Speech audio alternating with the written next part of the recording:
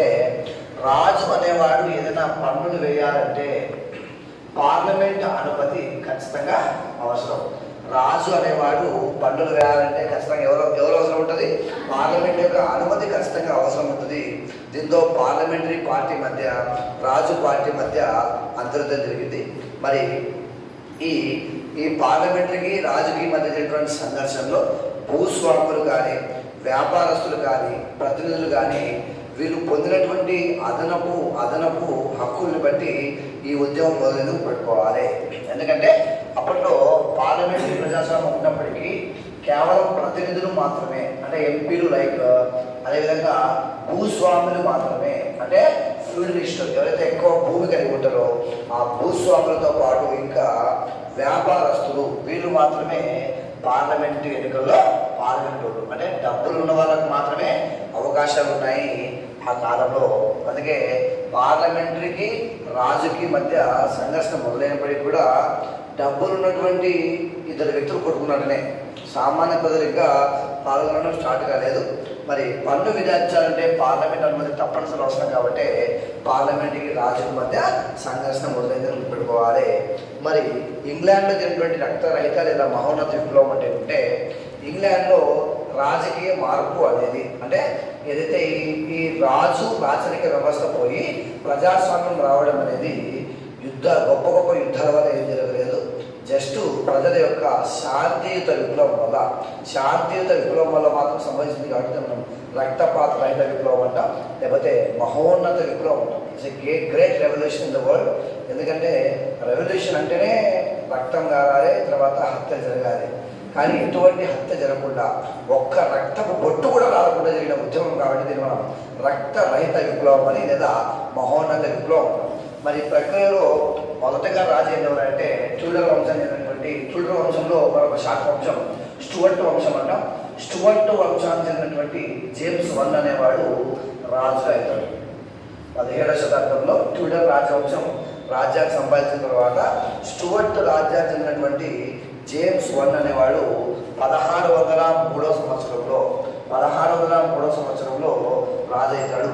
మరి James I పర్సనల్గా ఏం ఫీల్ అవుతాడు సార్ అంటే రాచరికము అనేది దైవదత్తము అని ఫీల్ అవుతాడు. అంటే పుట్టుకతోనే నాకు రాజు అయ్యేటువంటి హక్కు ఉంది, నేను దేవుని బిడ్డని, కాబట్టి నాకు రాచరికం దైవదత్తమైంది, నాకు ఎవరో ప్రజలు చేయాల్సిన పని లేదు అని ఫీల్ అయిన రాజు పేరు ఏం పేరు? జేమ్స్ I అంట. జేమ్స్ I రాజుగా ఎప్పుడైనాడు? 1603లో. జేమ్స్ I ఏ వంశం చెందినవాడు? స్టూవర్ట్ వంశం అని పెట్టుకోవాలి. మరి జేమ్స్ I తర్వాత రాజ్యానికి వచ్చిన వ్యక్తి చార్లెస్ I. జేమ్స్ I తర్వాత రాజ్యానికి వచ్చిన వ్యక్తి చార్లెస్ I అంటాం. మరి ఈ చార్లెస్ అనేవాడు పార్లమెంటును రద్దుపరిచి 11 సంవత్సరాల పాలన చేస్తాడు. యాక్చువల్గా గొడవ జరుగుతుంది పార్లమెంట్కి రాజుకి. అట్లాంటిది పార్లమెంట్ని రద్దుపరిచి 11 సంవత్సరాలు పాలన చేస్తాడు. వాళ్ళ అనుమతి లేకుండా అన్ని పని చేసుకుంటూ పోతాడు. అయితే యుద్ధాలు జరగడం వల్ల ఆ యుద్ధాలకు పన్నులు అవసరమై పార్లమెంట్ను తప్పకుండా సమావేశపరచాల్సి వస్తుంది. నువ్వు ఎన్ని నిర్ణయం తీసుకో, కానీ పన్ను వేయాలంటే మాత్రం ఖచ్చితంగా ఏం జరగాలి? పార్లమెంట్ ముందు జరగాలి. 11 సంవత్సరాలు వాళ్ళ అనుమతి లేకుండా అన్ని పనులు చేసుకుంటూ పోయినాడు. బట్ యుద్ధాలు చేయడానికి పన్నులు అవసరం కావడంతో పార్లమెంట్ని మళ్ళీ ఒకసారి ఒక సమావేశం పెట్టడం జరిగింది. ఈ సమావేశం 1640లో ప్రారంభించబడింది. 1640లో ప్రారంభించబడి 1660 దాకా జరిగింది పెట్టుకోవాలి. అందుకే దీన్ని ఏమంటామంటే సుదీర్ఘ పార్లమెంట్ అంటాం. ఇదేంటే బుజ్జి మీటింగ్ అంటే 2 రోజులు 3 రోజులు కానీ ఒకేసారి 20 సంవత్సరాలు అని కాదు. 20 సంవత్సరాల మీటింగ్ రావడము ఫస్టే మా అనుమతి కావాలి, పన్నులు వేయాలి అని చెప్పి చాలా నిజంగా వెళ్ళిపోవడం. ఇట్లా ఎన్నేళ్ళు? 20 సంవత్సరాలు పెట్టుకోవాలి. 20 సంవత్సరాల తర్వాత ఒప్పుకున్నాడు జాలస్వామి, ఒప్పుకోలేవని కాదు. అందుకే వాళ్ళు చంపేస్తారు. కాబట్టి సుదీర్ఘ పార్లమెంట్ తర్వాత ఈ పార్లమెంట్ ఏమని ఫీల్ అయిందంటే రాజు ఇంకా మంత్రుల యొక్క మరియు వారి యొక్క మంత్రుల యొక్క నియంతృత్వాన్ని తిరస్కరించడం. రాజు ఇంకా మంత్రుల యొక్క నియంతృత్వాన్ని తిరస్కరించి ఈ మంత్రులు ఎవరైతే తప్పు చేశారో వారికి బాధ్యులైనటువంటి వారిని శిక్షించడం జరిగింది. అంతేకాకుండా చార్లెస్ వన్ ఏర్పాటు చేసినటువంటి ప్రత్యేక కోర్టుల్ని కూడా రద్దు చేయడం జరిగింది.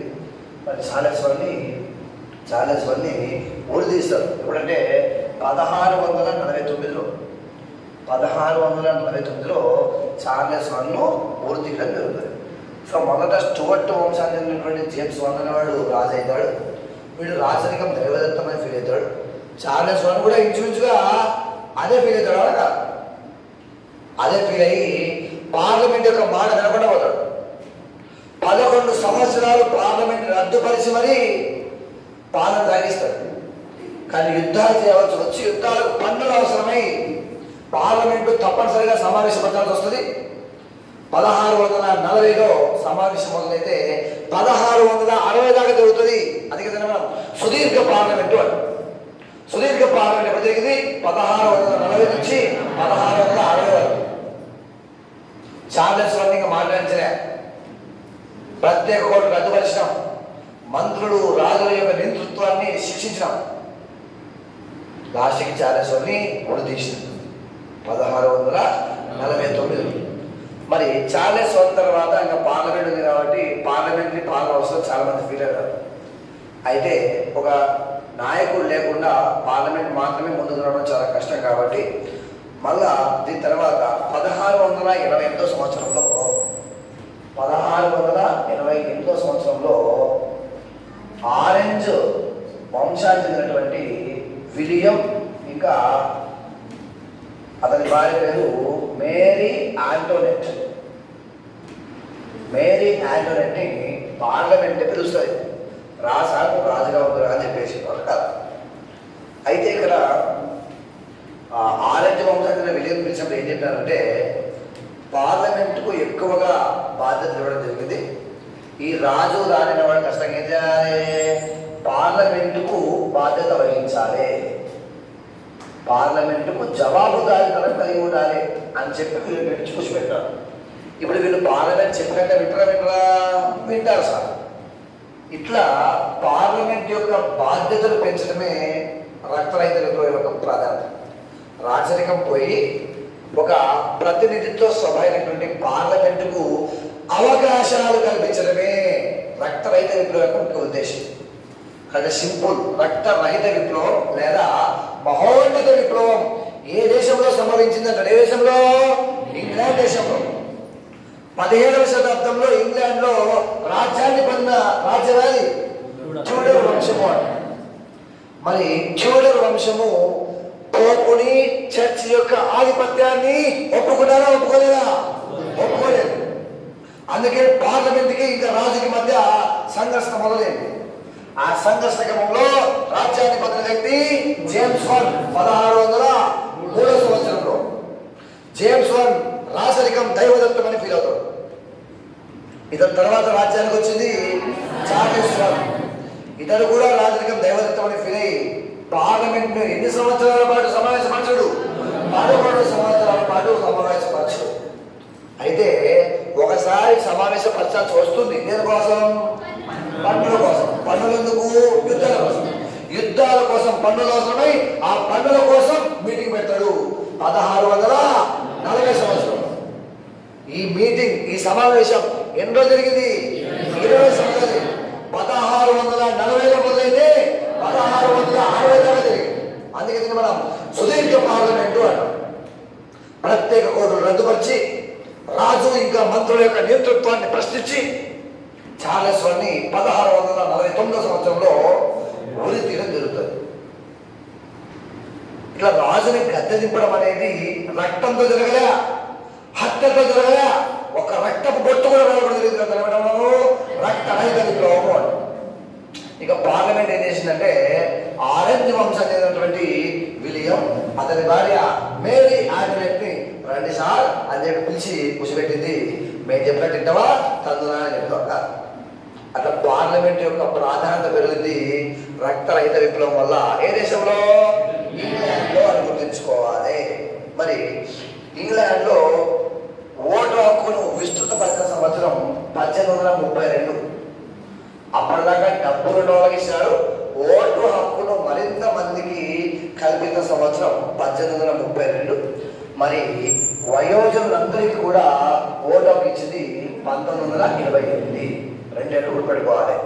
ఓటు హక్కును విస్తృతపరిచినప్పుడు 1832లో ఇంగ్లాండ్లో వయోజనులందరికీ కూడా ఓటు హక్కు కల్పించిన సంవత్సరం ఎప్పుడంటే 1925. మన ఎక్కడ మనం ఫ్రాన్స్లో అందరికీ ఓటు హక్కు ఎప్పుడు లభించింది?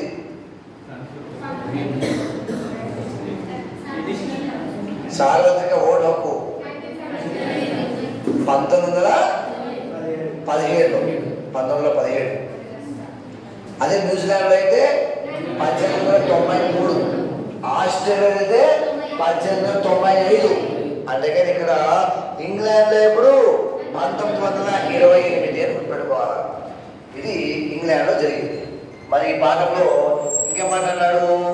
అమెరికా యొక్క స్వాతంత్రం గురించి మాట్లాడినాడు. You will be amazed that America కూడా ఒకప్పుడు వలస పాలనకు గురైంది. అమెరికా ఈరోజు ప్రపంచంలో